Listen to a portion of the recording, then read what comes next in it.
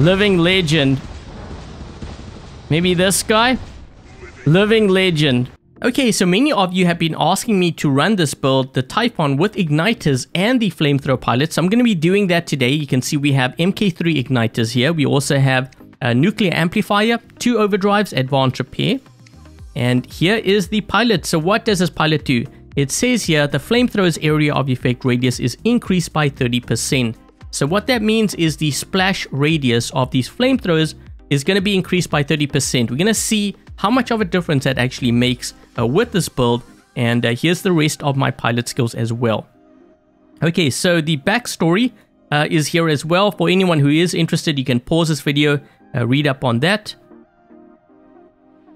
And in terms of my drone, because I think the drone's also going to make a big difference here, I am going to be running the paralysis. So this drone is a lockdown drone. I also have lockdown a chip.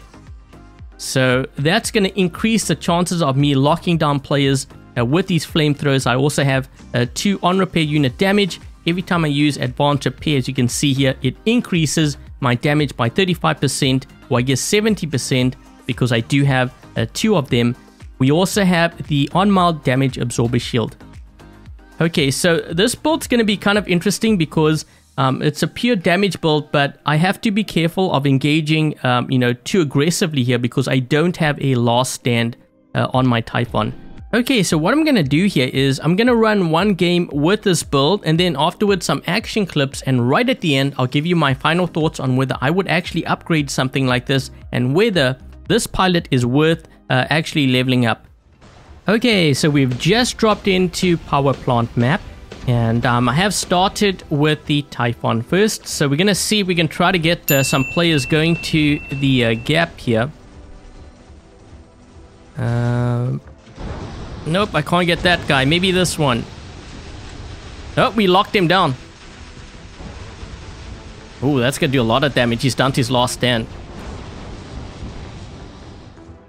I'm trying to move on over to this side. Maybe we can get this beacon. Got him. Yes! And if I can get this shell here... Ooh, he's taking on a lot of damage. Yep, you may want to move around the corner there.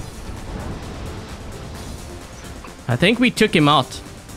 Okay, so I'm gonna get the gap area here. My teammate's gonna get that beacon down below.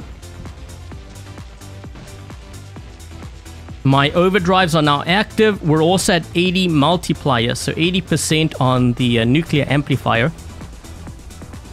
Ooh, you know what? I should target that Fenrir back there. This is actually going to do a lot of damage to him if I'm able to lock him down here. Hold on. Let's try to go for this guy. Oh my gosh. Holy crap, that is crazy. This guy also got locked down. I wonder if I can get another shot here on him. Hold on a second. Oh, wait. This guy's moving in here. Oh, I think I got him. Yes, we got him. I'm going to use the advanced repair to amplify that damage even more. Maybe we can take this guy out. There we go. Nice. Let's move back into the gap area here. This build is so ruthless. I definitely notice a difference, but is it worth it though? Because I think we're gonna get a nerf to these weapons. Trying to figure out what that player has. Is that a Typhon? I think he might have a Typhon actually. This guy here in front of us, because his shield is up. I think that's a Typhon. I think he has a Typhon back. He does. Okay, so I'm gonna move this way. Hold on a second. I have a couple of hawks back there, so I'm trying to be very careful how I attack these players. If I can get this guy. Got him. Oh, man. Okay, now I need to knock this guy's shield down. I think this is actually where the splash radius will actually make a difference. Oh man, I fired into this weird cover thing here in front of me. There we go.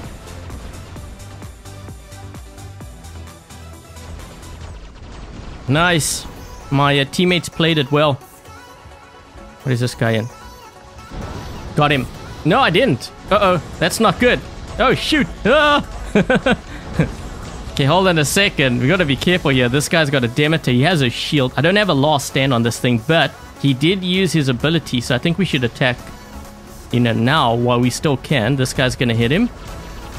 Let's try to get him with that. Did I get him? There we go. And this guy. Trying to lure him around the corner here.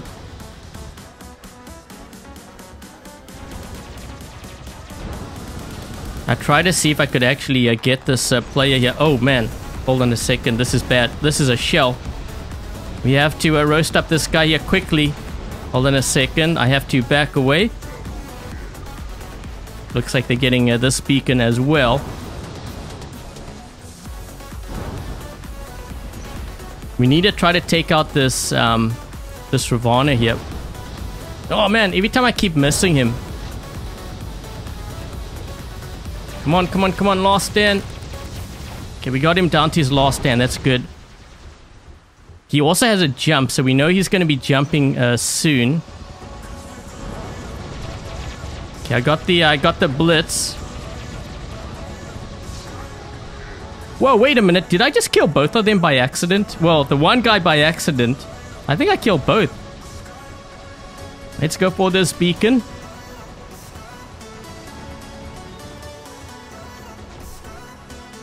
I EMP'd the Ming back there. Just getting this beacon. I'm going to move to the top.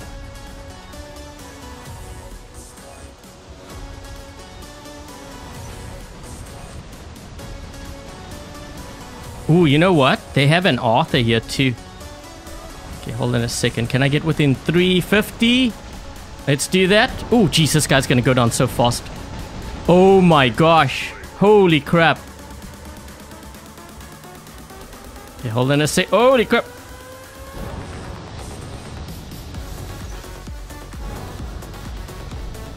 Oh, I EMP'd him.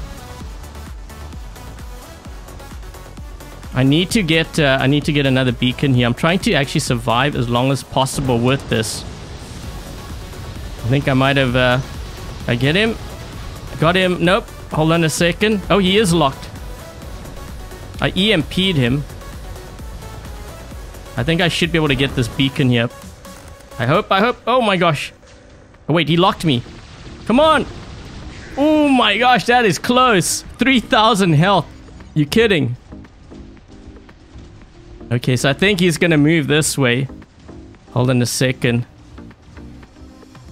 If I can maybe get this guy. I'm trying to move forward here. Whoa. Is that all from my flames? Jeez. I think he's gonna kill me here. There's actually another player behind me. Okay, so this game is kind of close here. I need to drop in with a Favni or something. Let's try to help out my teammate. Actually, let's go for this guy here instead, because we do need to get another beacon quickly. So I'm gonna deal with this guy here first. This game's actually pretty close. If I can lock this guy down. You know what? I'm actually going to go to the back beacon here first. We need to get another beacon. This game's really, really close. Uh-oh. My team, you need to get a beacon quick. It's 4 versus 4. Wait, wasn't it 3 versus? Hold on a second. Oh, he's locked. I might be able to actually... Hold on a second here. We might be able to take this guy out. Because he's shooting my absorber shield. He's charging it up. My built-in weapon's getting stronger. Okay, I'm going to drop down to this beacon.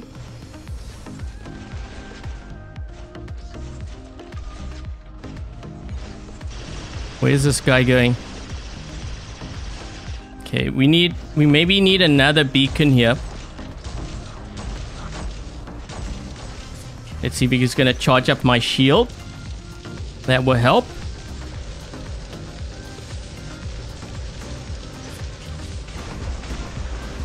We could... You know what? Let's use the Orochi because we need to get that fifth beacon. Come on, come on, come on, come on. Can we get another one? Another one, another one. Yes. Yes.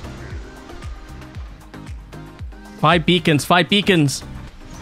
Come on, come on, come on. Ah. This guy. I need to try to get this beacon here. There's another guy behind me. Did we win? Yes. That was close. That was a really good run there with the Typhon. I tell you this though, I definitely notice a difference with the flamethrowers. So 5.3 million, 12 kills, 7 beacons in that game. And this is how we stacked up. So we're going to jump into some action clips now of this build in action. And then right at the end, I'm going to give you my final thoughts on whether I would actually level up this pilot for this kind of build. Let's see, we can maybe roast up the shell over here. Oh, that's doing a lot of damage. Yeah, there's a lot of guys under that bridge there. Let's try to get this guy. I think I EMP'd him, so I should be able to take out this Fenrir. Let's just do that. There we go. Man, that took a while. Another one, another one. Oh my gosh. Oh, we locked him. Yes. Oh man, we have another guy. Hold on a second. We have another shell here at the bottom. So let's do that. And that. Godlike. Another one. Oh my gosh, these guys, they're so aggressive on this left side here. My igniters can't even reload fast enough. So we can get this guy beyond godlike. Maybe this one here too. Almost, almost. Hold on a second. Need to reload. Ah! We need to get this guy here first. Living legend. Maybe this guy? Living legend. Holy crap. Can I lock that guy down? Oh, oh, oh, almost. Trying to lock that Demeter down if I can. Nope.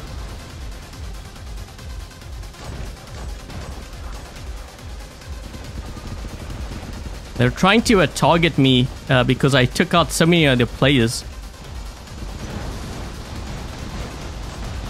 I'm trying to see if I can maybe burn some of these guys up. There's actually a few in this tunnel here, so let's try to see if we can maybe... We have to wait until their shield is down.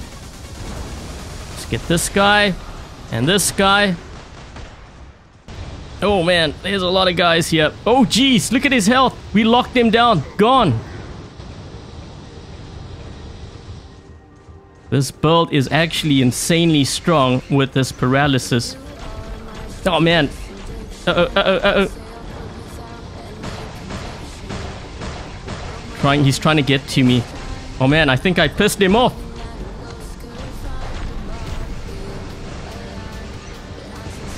Yes! Hold on, I need to stop this player.